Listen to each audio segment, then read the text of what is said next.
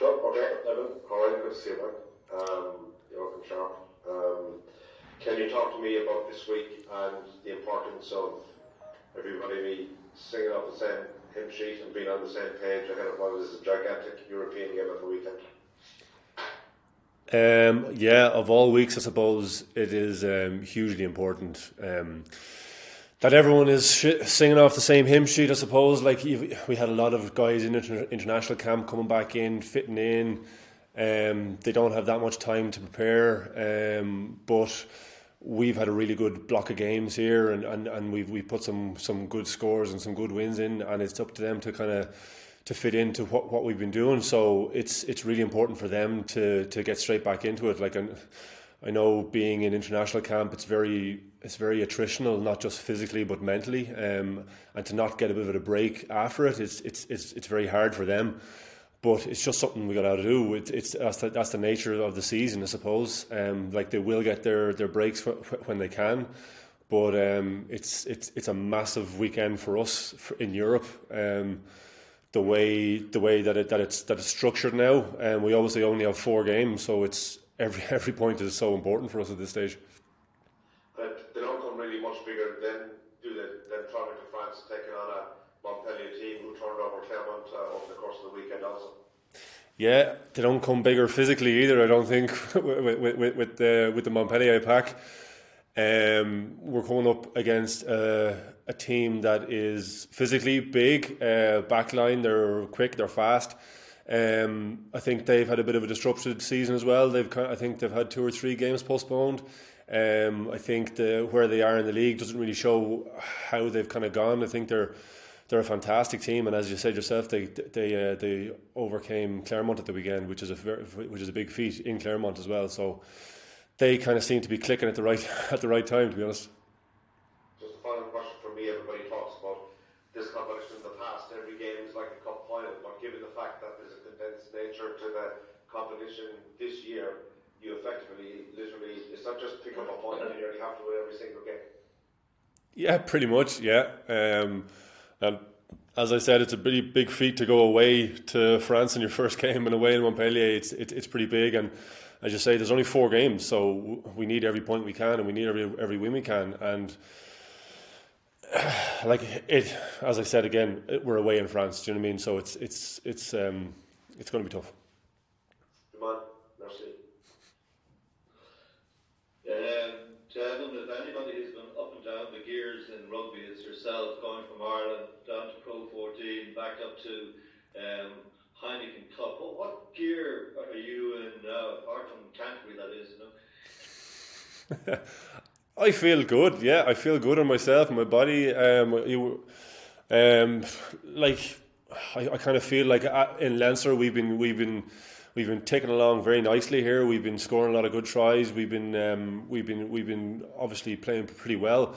Physically, I think we've been fronting up as well. So yeah, no, I think I feel great. I feel kind of not rejuvenated, but I think we had the last weekend off, obviously with the postponed Scarlets game. But I think everyone's kind of feeling good themselves. Yeah. Some people would say that Leinster have been in third gear in the Pro 14. If the South Africans do come in, do you think you'd have to go up a couple of gears again? We've been in third gear, have we? Getting 5 bonus point wins out of 5 games. I wouldn't say we've been in third gear. I thought we've been doing pretty well, to be honest.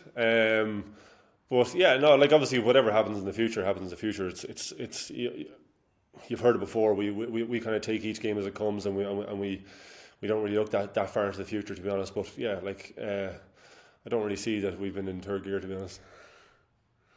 Thanks.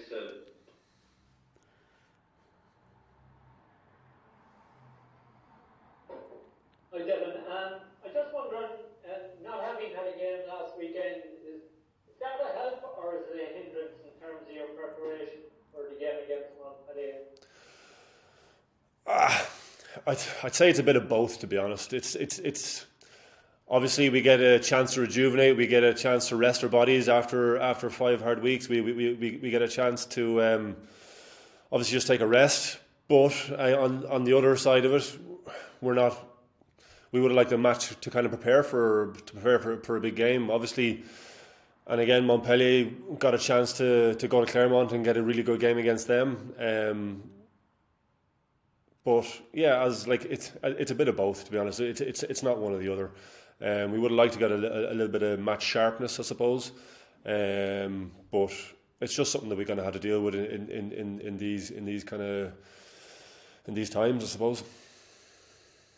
Okay, and having played Montpellier, I think 2 seasons ago in France, do you think the fact that, well, I'm not sure on the situation with spectators, but obviously there may be some spectators there, but do you think not having a full house there is a bonus for them going in there?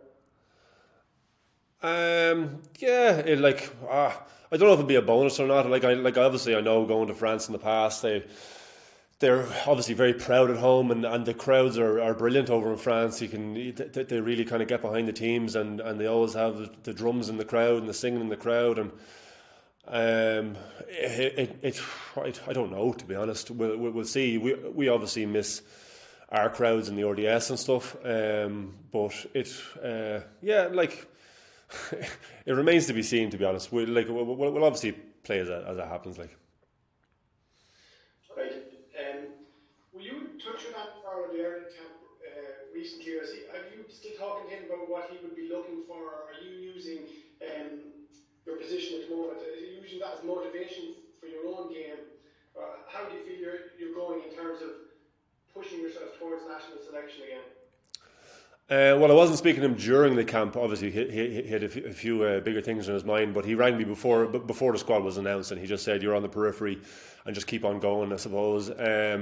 From my point of view, I'm just going to try and play as best I can for Leinster. I think I feel I've been going pretty well. If something happens in the future, it happens in the future. To be honest, I'm happy enough with where I am in my game and how I've gone, to be honest. If I don't get another Ireland cap, I've got 70 so far. Like I'm happy enough with my career at the minute. But like again, if I'm needed, I'll put my hand up. I'll do everything I can. But for the minute, my mind is in Leinster. Okay, but is there anybody you can focus that? I mean, obviously you'd like to get back up to maybe looking on and seeing Ireland are having some problems in the line-out, and your name comes up frequently when that's being discussed. I mean, do you get pissed off on some level and then try to channel that into performances at the weekend? No, I never get pissed off. No, like it's the only way that you can get back into an Ireland squad is by playing well for your province, and that's all I've been trying to do. As I said, if I get picked again, I'll obviously put my hand up and I'll play for anyone that picks me, to be honest. But no, I don't get pissed off. I enjoy seeing Ireland doing well. I enjoy seeing lads getting new caps. I've enjoyed being at home, kind of watching the games as well, looking on as well, seeing the young lads go well. But yeah, no, I'd never be frustrated at home, kind of watching the games. No. So you're not trying to run like a character who mentioned maybe that he found it hard to watch Ireland almost beating the All Blacks back in 2013. That's not your style. He was retired when that happened, though. I'm not retired. Very good. Listen, best of luck Saturday. Thank you.